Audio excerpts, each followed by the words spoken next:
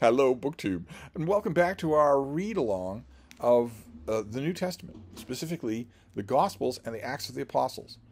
We've done the Gospel of Mark, and then Matthew, and then Luke, and then before we move on to God Help Us All, John, I thought that Luke naturally goes together with Acts of the Apostles. They were written by the same person, almost certainly written by the same person. Together, they make up a huge portion of the New Testament. So in the King James Version of the New Testament, we are reading Acts of the Apostles. And we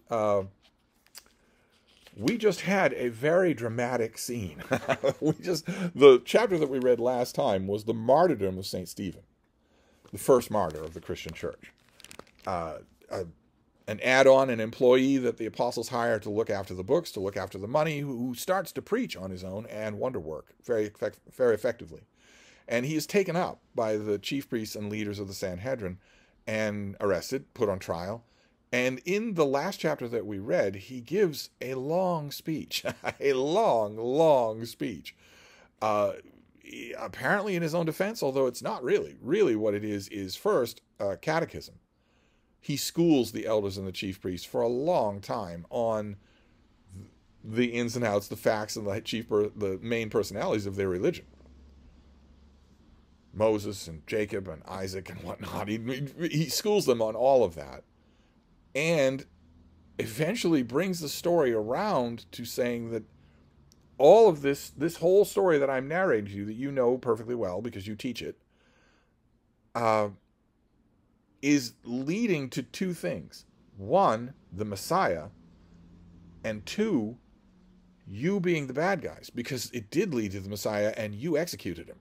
So not only do these rabbis and specialists, the Sadducees, not only do they have to sit through the humiliation of this nobody telling them their own business, but also at the end, they're the bad guys. He's pointing to them and saying, "J'accuse." So they drag him out of the temple and execute him. They stone him to death. And obviously there are logistical problems with that. We're looking at this just as a book, not as a religious text. We're not reading in any homiletics here. So just as a book, you would think, well, they wouldn't have let him talk for an hour like that if they knew that he was just schooling them on, Isaac begat Jacob. They wouldn't let him do that. They would have interrupted him long since. And B, if they're free, if they're okay with dragging people out of the temple and stoning them to death, they would have killed Peter and John first, before they did anything to Stephen. It's an obvious narrative contrivance that this nobody, who is not going to go on to found anything, who is not in any way going to found an oral tradition of any kind, it's an obvious narrative convenience that he is then killed, when it wouldn't have been him. It would have been the leaders of the movement. But that... We end there. We are given one quick mention at the end of chapter 7 that someone named Saul was watching all of this and received the notice of it. This is very important, and we move on straight from there in chapter 8. So that's what we'll read right now, and we'll see what we make when we get to the end of it. And Saul was consenting unto his death. And at that time there was a great persecution against the church, which was at Jerusalem, and they were all scattered abroad throughout the region of Judea and Samaria, except the apostles. Church? There's a church? Okay, all right. And devout men carried Stephen to his burial and made great lamentation over him. And as for Saul, he made havoc of the church, entering into every house and hailing men and women, committed them to prison. Therefore they that were scattered abroad went everywhere preaching the word. Then Philip went down to the city of Samaria and preached Christ unto them. So not only are we a church, and not only are we a persecuted church, but we are not just preaching for the remission of sins and the coming of the kingdom. We're preaching Christ now. And the people with one accord gave heed unto these things which Philip spake, hearing and seeing the miracles which he did, which we don't see. We're not told about the miracles. For unclean spirits, crying with loud voice, came out of many that were possessed with them, and many taken with palsies, and that were lame, were healed. We never see those scenes.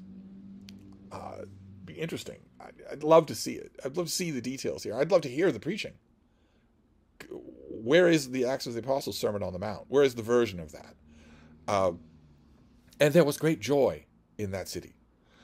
But there was a certain man called Simon, which before time in the city used sorcery, and bewitched the people of Samaria, giving out that he himself was some great one, to whom they all gave heed, from the least to the greatest, saying, This man is the great power of God. And to him they had regard, because of that long time he had bewitched them with sorceries. But when they believed Philip preaching the things concerning the kingdom of God in the name of Jesus Christ, they were baptized, both men and women. Very important point there.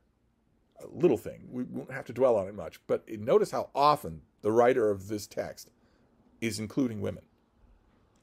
That's retroactive, I believe. That the literary tradition in which this text flourished knew that women had played a huge part in making this church, this religion, happen. So better to work in mentions early. Then Simon himself believed also, and when he was baptized, he continued with Philip and wondered, beholding the miracles and signs which were done.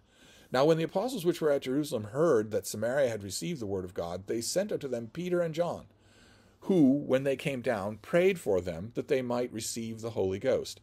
For as yet he was fallen upon none of them, only that they were baptized in the name of the Lord Jesus. So it's not the same thing. Being baptized is not the same thing as receiving the Holy Spirit.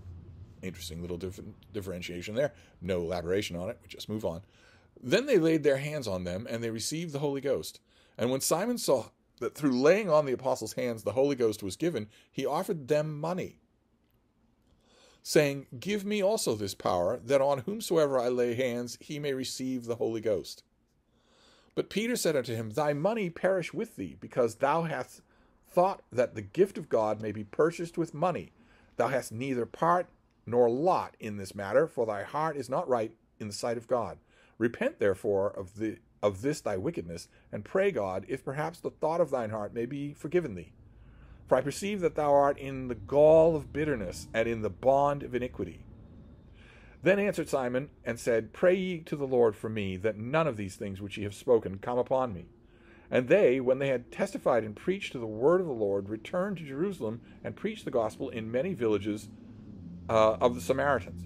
And the angel of the Lord spake unto Philip, saying, Arise, and go toward the south unto the way that goeth from Jerusalem into Gaza, which is desert. And we're not done with the chapter yet, but if you're reading this chapter, just as a person, just as a reader, you're thinking, what? What about Simon? You described a character who was healing people with sorcery.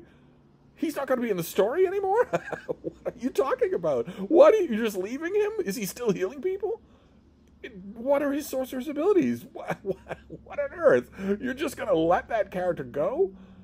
And also, I might point out here, just as a parenthetical, that obviously there are passages of Acts of the Apostles that the American fundamentalist movement ignores, that they very conveniently ignore.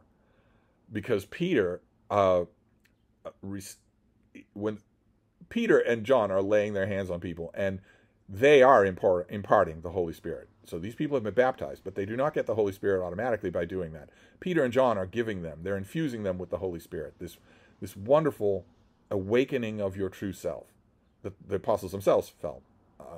They can do that with the laying on of hands. And when Simon sees that they can do that, he obviously sees that something real is happening and says, I'd like to buy the ability to do that. Can I pay you for the ability to do that? I'd like to be able to do that to people. And Peter says, Thy money perish with thee, because thou hast thought that the gift of God may be purchased with money. Thou hast neither part nor lot in this matter, for thy heart is not right in the sight of God.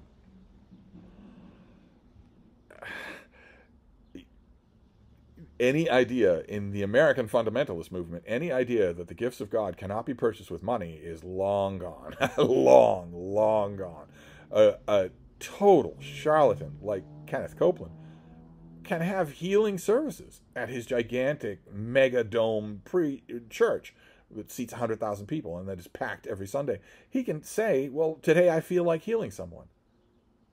But you don't get in for free.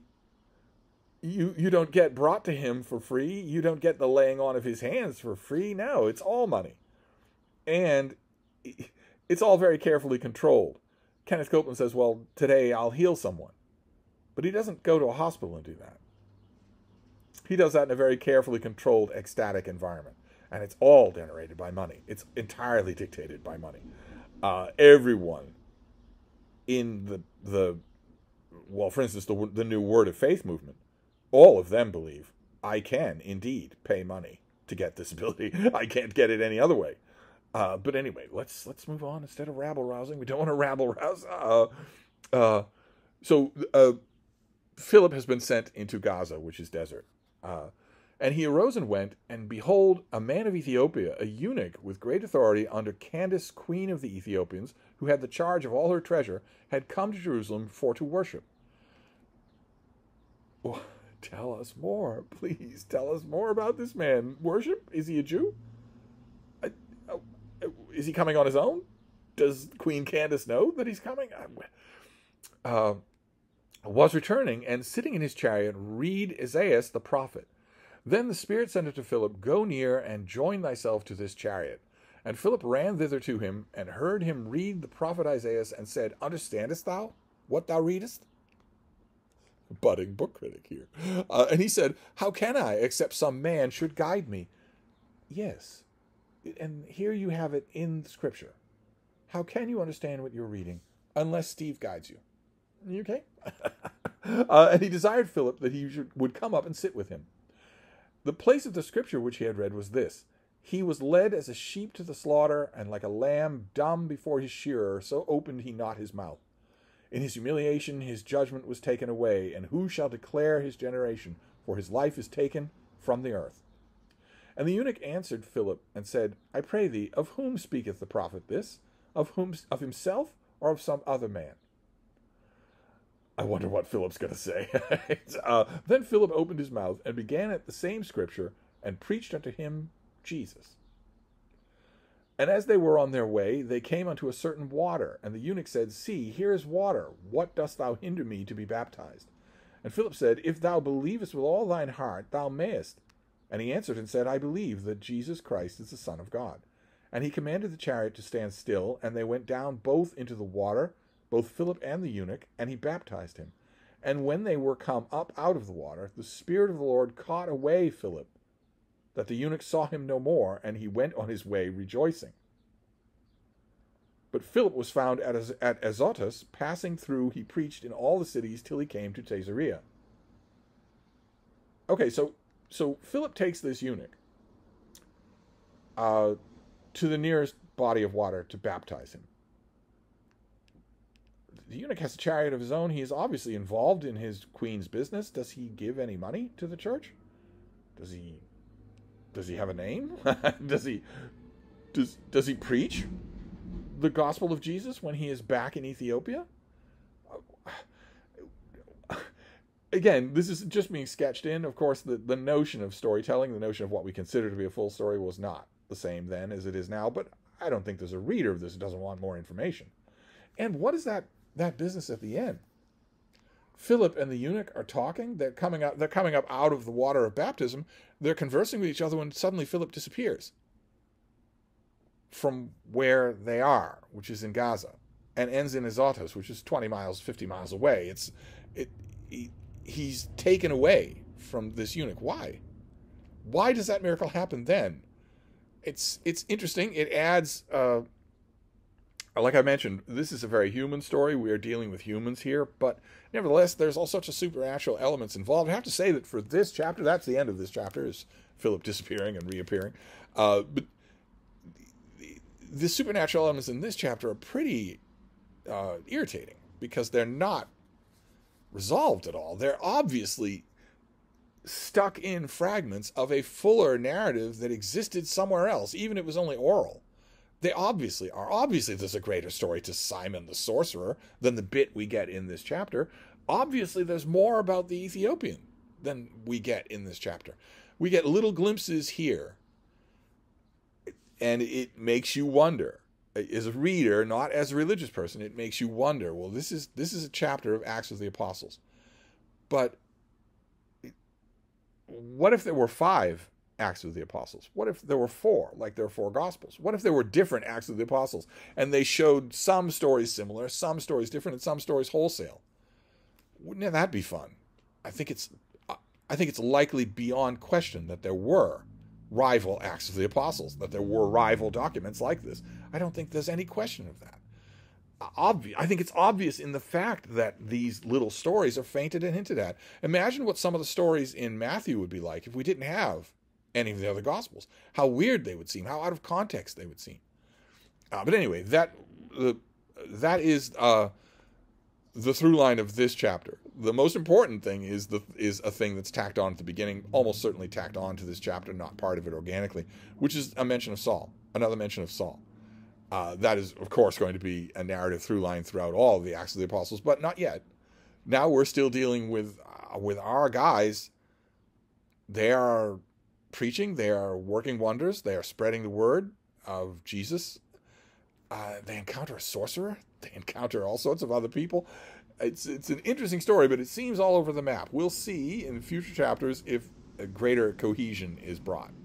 But anyway, I'll wrap this one up for now, and we'll see you next time. Thank you, BookTube.